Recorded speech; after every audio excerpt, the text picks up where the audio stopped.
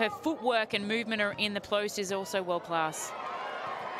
Towns will get a stop and Roof can get going. Coming off a double-double against Sydney. Played a fantastic game. Samuelson from the corner. Nicholson. Gets it out to the corner. Samuelson's feeling it from long range.